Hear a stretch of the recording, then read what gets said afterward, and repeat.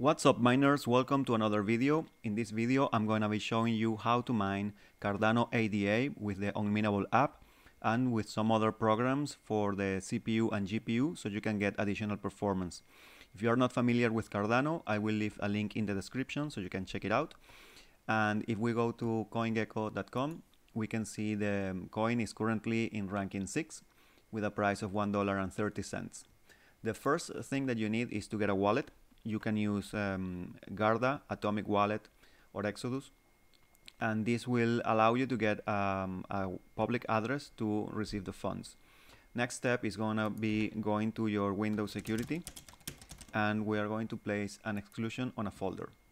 So virus and threat protections, click there, then go to manage settings, then go to exclusions.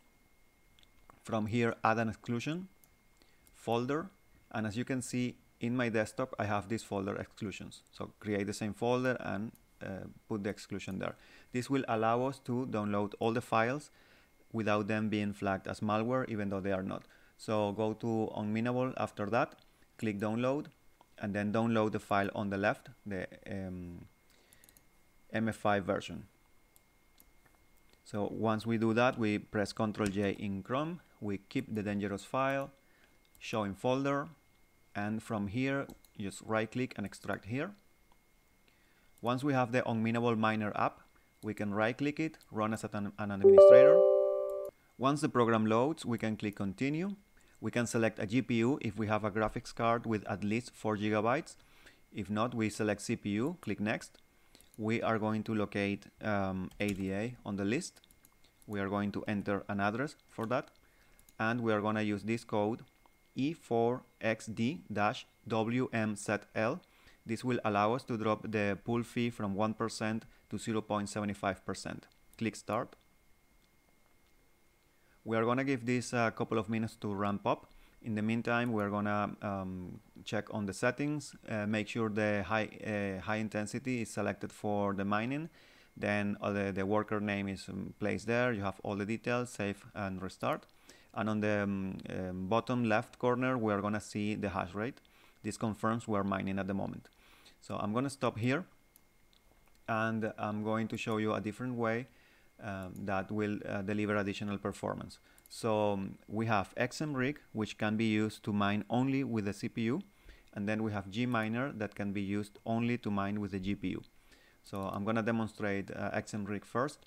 I did 2 modifications to this software. One was dropping the donation fee that we have to pay to XMRig, and the other one is creating this file which requests all the details. So it's very easy, no configuration required. We just type ADA as the coin, we enter our address, then we select location, we name the worker, we wait a couple of seconds, press enter, and the program starts. It will connect to the Unminable pool and will be just mining. So let's leave it running for a couple of minutes, and then let's do the same demonstration with the GPU. So you go to Gminer, run as an administrator. It will request all the details, so let's do ADA as our coin, then our address, location. Then if your card is 4 GB, you would type etc hash. If your card is more than 4 GB, ET hash. Then the name of the worker. And from here, the program starts and will make the connection to the pool, and we're mining. In my case, this is a 1 GB card, so I'm not going to be able to mine with this card. So I'm just going to terminate this. But in your case, it will connect to the mining pool and start working. If we get back to XMRig and we press the letter H, we can see that the hash rate is 1700. And if we press, for example, the letter S, you would see your results when you have some of them. This confirms we are connecting to the Unminable mining pool, and we are mining at the moment. So that's all there is to it. I'm available to help in the Telegram link that is in the description. If you have any questions, if you need help with the setup or optimizations, contact me there.